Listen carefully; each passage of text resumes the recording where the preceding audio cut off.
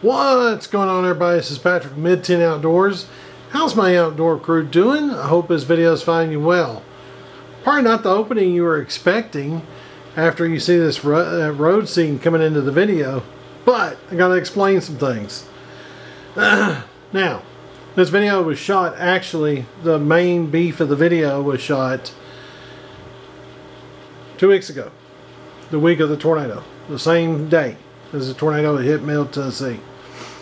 Me and Bill took off and went to south central Kentucky, Mammoth Cave, Nolin Lake area. Beautiful area. I have lots of pictures. I had lots of video. Didn't make it. The pictures made it. I've got 35 and digital. They all came out great.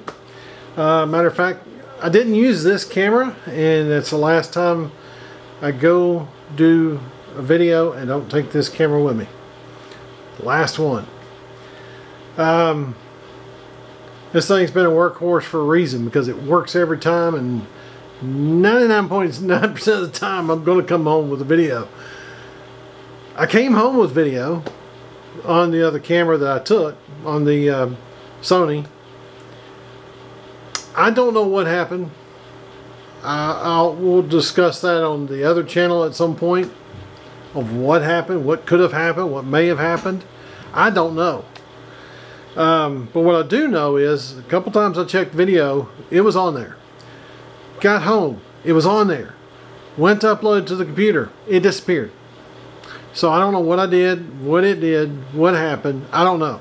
But it's gone. The main beef of the video is gone. Luckily, I had my new to me Canon 5D Mark II, and I was able to shoot a couple of videos on it. So I've got that. Now I've got some footage from the Insta360 in the windshield, so we'll have some of that. But the rest of this video is probably going to be talking about the pictures and that kind of thing. But like I said, we went to Mammoth Cave, we went to Nolin Lake and Nolin Lake Dam, and checked that out. And we also went, and there's zero, absolutely maybe 2 or 3 pictures from Nolin Lake State Park, which is fine. I'm going there this next spring to camp. I promise you that. I love the park. It's a neat park. There's a lot of stuff near it, so we can go get some real video this time. It kind of sucks because that was mine and Bill's last hoorah for 2023. So anyway, I'm gonna bring you what I got, and that's all you're gonna get, unfortunately. But I also want to say at the end of this, because a week from today this video comes out, it's Christmas. There may not be a Christmas video, or there may not be a video out for Christmas. Then again, there might be. I don't know yet. I haven't decided what I'm gonna do with that. But I may take the rest of the week off and just enjoy Christmas and not have a video or something. I don't know. May even come up with a short to drop on Christmas. So anyways, guys, let's get into what I've got, okay? And I'll do like I do on the other channel. We'll just talk about the pictures and stuff and throw in some videos that I've got amongst it. Okay, so here's the first picture I took at Mammoth Cave National Park Visitor Center, which was the sign. That was the sign. This, I may have to swap around a little bit. No, digitally, I didn't shoot anything else at Mammoth Cave. I will discuss Mammoth Cave a little bit. There's a lot more there to do than just the cave. There's tons of hiking trails there. Now, I did Mammoth Cave years ago as a kid, scouts. This is some of the cabins that can be found there at Mammoth Cave. I took a picture of them before I left. They look like they're fairly old. I don't know that for sure. I mean, just looking at the style of them, they look like they're a fairly old style cabin. It'd be kind of cool to stay in them, I think. I'm pretty sure they don't have air conditioning. Well, they may have air conditioner. I don't know. Don't see any air conditioner hanging off of them, but they could. I don't know. But I guess they're definitely not heated because they were closed. National Park, they closed a lot of their camping stuff for winter, you know, as far as that goes. But anyway, so our next stop was going to be Nolin Lake. Really cool area. Like I said, I want to go back there and camp at some point.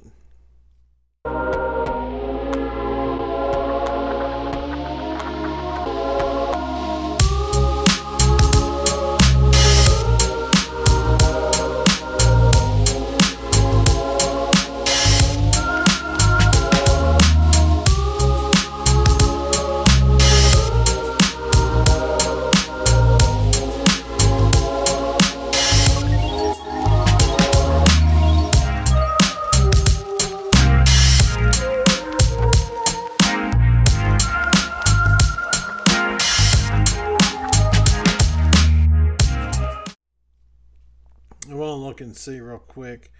I may have some other digital pictures that we can, yeah, we got some other stuff.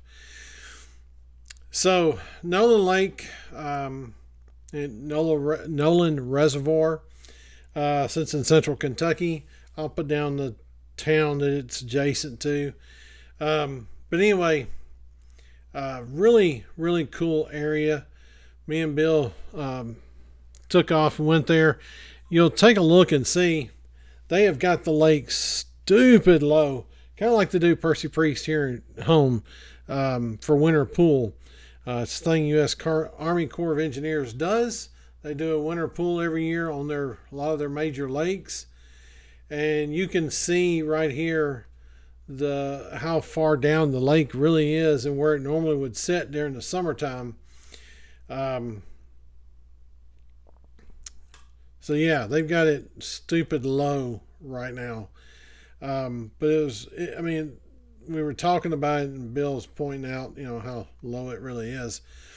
But I mean, you can see how drastic it also drops down into the water. So there's a sign. I don't think I took a digital picture of it, but there is a sign that says no swimming, but I swear it's pointing back towards the bank, not the lake itself. But anyway, so we're going to go over to the other side here in just a second, to the dam side, to the reservoir side, which you're looking at right here.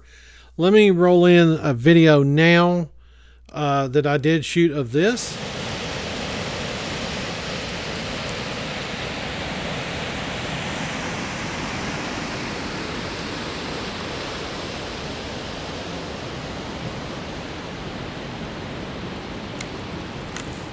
So you saw that, pretty neat little reservoir, or a little river there, Nolin River.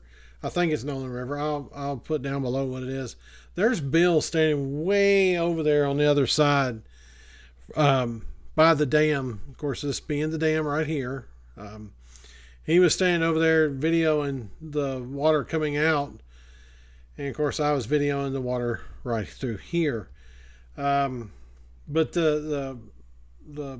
this dam is massive on this side of it, the river side of it, but it's really a pretty area over here.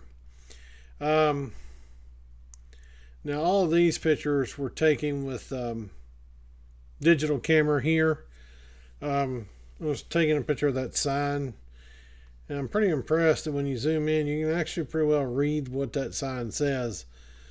But anyway, so here's some more of the dam. We went down further on the river side. This is a boat launch. It goes into the river. We'll get more into something else here in a few minutes, but this is a bluff that's sat right there beside the river on the river side. I was taking pictures of it using the Canon 5D Mark II, and anyway, we won't discuss all that stuff, but those pictures, I'm really impressed with those pictures and how they came out. Let's see, let's scoot on down. We get to, let's see, This is more Nolin River. Okay, so this is part of Nolin Lake State Park. It's, I don't know, when I go back to actually camp there, because I'm going to start doing some camping in northern or in southern central Kentucky this next year, because this drive was an hour and 40 minutes at the most. So it's well worth my while to go up there to go camping. But this is just a picnic area in the park. I really, the trees lined up the way they are. I was trying to zoom in where you can see how the trees just line up in a row in the picnic area. Now this is part of the campgrounds itself. This is where they would have their boat set up, and I'll show you a picture here in a second. But you see how far down the lake is. There's the dock sitting on basically the bottom of the lake right now. But you see how drastic that lake drops off. Must be a pretty, if anybody lives in that area, let me know if you've ever been on that lake very much, fished on it or anything. But I kind of got a kick out of the beach closed sign, because right there is the little yellow rope that you would not swim beyond if it was swimming season. So it's laying on the ground. So yeah, lake's closed. So we left that part and went on. We wanted to go down. We found a road, and Bill found a ferry, what used to be an old ferry, and we wanted to go check it out. So we did. That's where this is leading to now. This is the old ferry road, where the ferry used to go across right here. I've got a picture here in a minute from the other side. But this is the picture of the road. Now, let me throw this out there. The road up to this point was gravel until about the last, I would say maybe 1/8 of a mile at the most, was asphalt. And we kept saying if it did a drastic drop down, then we were probably going to have to abandon going down to it, because we were in my 2-wheel drive truck. You know, you could have run, it was raining, slickness, may have been hard to get up, but we saw it as asphalt and we just kept going. I said, you know, if this thing is asphalt all the way down, well, then we'll just go. But here's part of the rigging that used to be there for the ferry, on both sides of the ferry launch. And right here, Bill's messing with the machinery here, or what's left of the old machinery. You'll see right there, he's reading the brand or the manufacturer of that. But on the way in, we passed something that, you know, if we pass one, we're going to stop. That's all it is to it. We're going to stop. We passed a cemetery. And that's where I started taking these pictures. Now, I do have video from this point using the other camera. And we're going to roll that in real quick, and then we'll be right back. Old cemetery up here.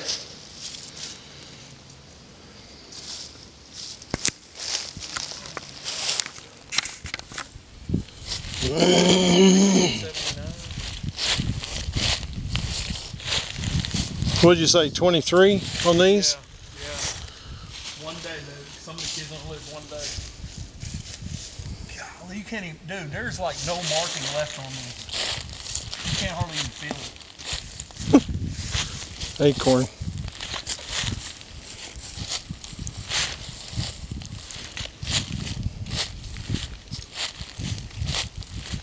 These are old. January 15th, 1856 and 1911.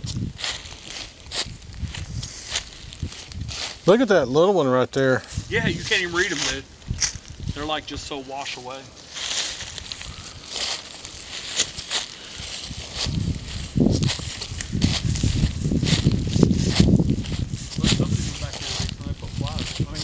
Yeah.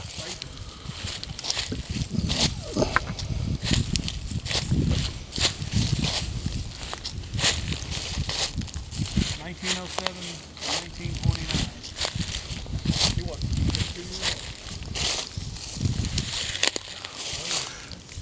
Hey, look here. What's that? This is a Reverend James W. Webb. And then somebody beside it is named.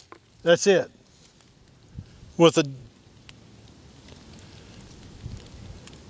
1868 to 1992 or 22. 22. I'll say, good Lord. Little Paul sleeps here. 1908 to 1912. This one's 1853 to 1902. Eliza Jane Self. But look at some of these others that are just.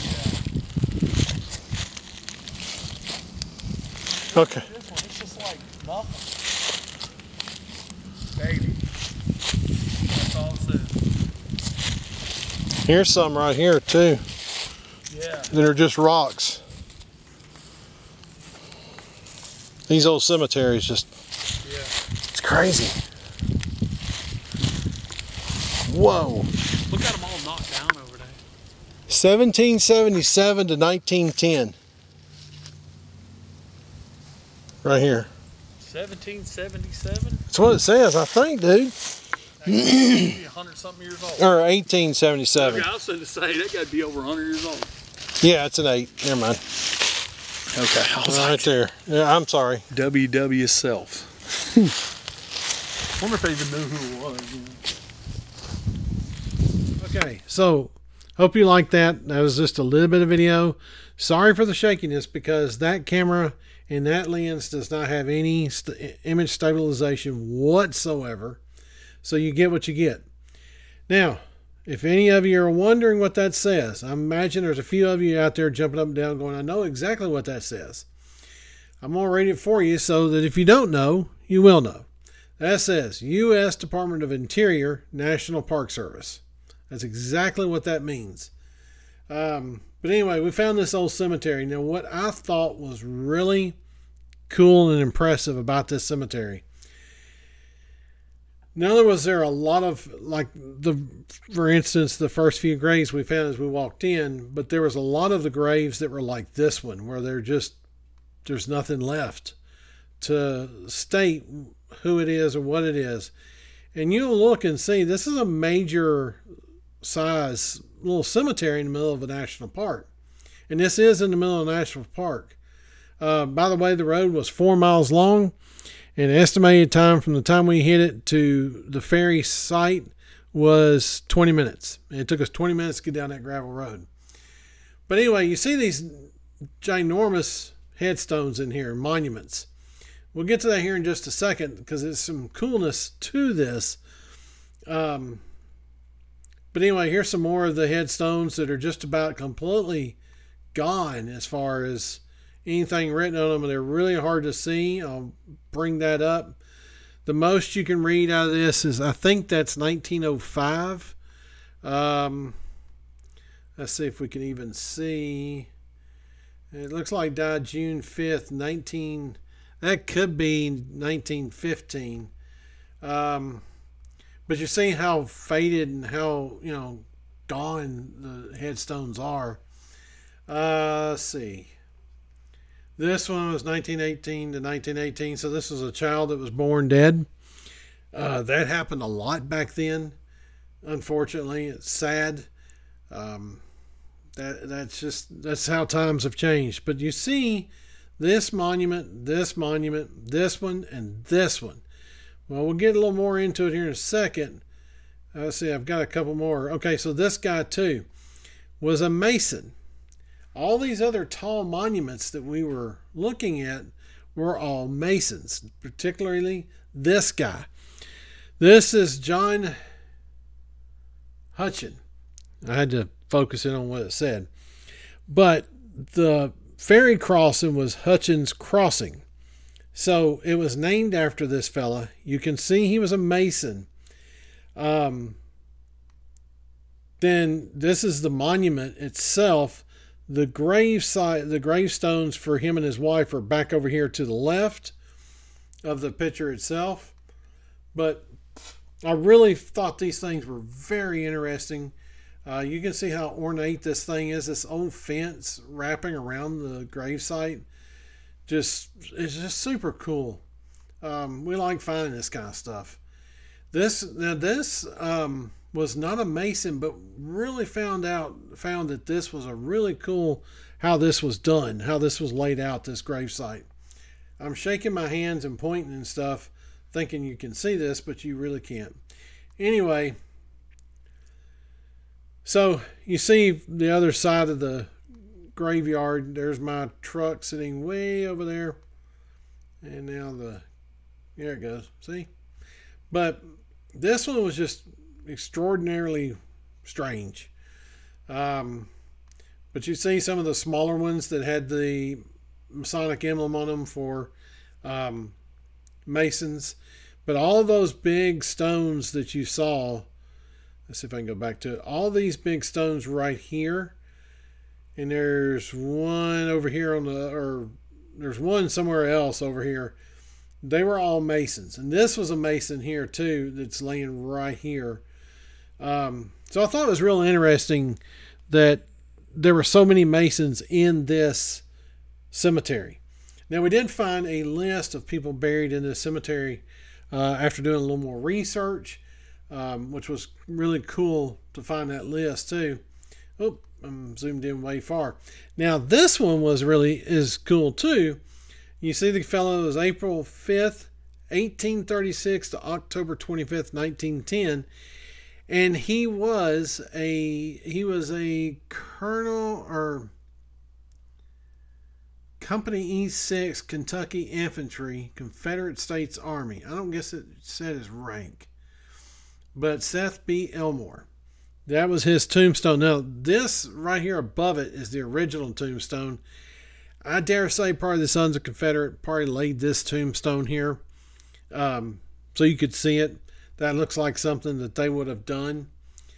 But so we go back across, we go back through and onto the other side of the river where we find the other parts of the ferry. And this is the Hutchinson Ferry. This is some parts that are over there on the other side. This is actually a little park over here for camping. And felt kind of bad for these fellas. There were some people over here camping. They were going to be camping that night.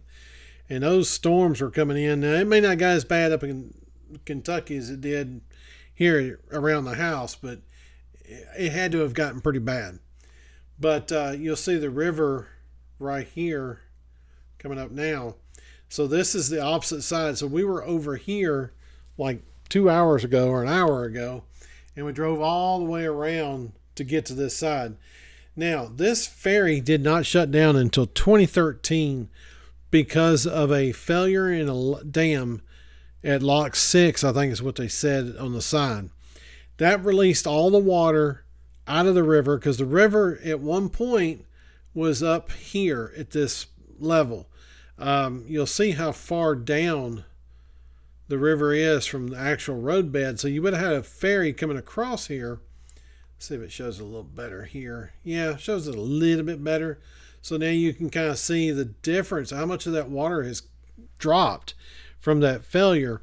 And so they just kind of left it and never brought it back. And they said it was a real hardship for the town, because that was the only way they had to get back and forth. And let me tell you something, that road coming back and forth, this road up here was it was a nightmare. Well, it wasn't a nightmare. It is gravel the whole way, so you're driving fairly slow to get down this road to this point. And then you got here and it's asphalt, and you get over here it's asphalt, but it's gravel 99% of the way.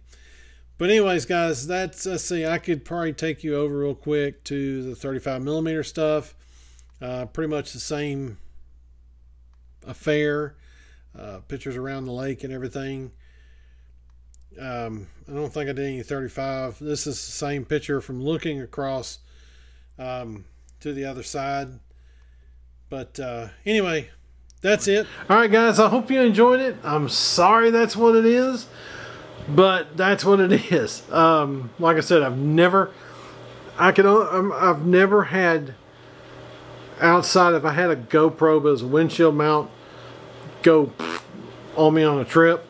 but I had the other camera, I had other footage, had tons of footage, so it didn't really hurt as bad. This one hurt pretty bad because this was my main film camera that I was using that day that just crapped out. So anyways, guys, I appreciate you watching. I appreciate all the support, all the subscribers, all of the everything that you've done for us this year. We really appreciate it. I promise you to bring you more trips next year. Promise you to bring you a lot more content next year.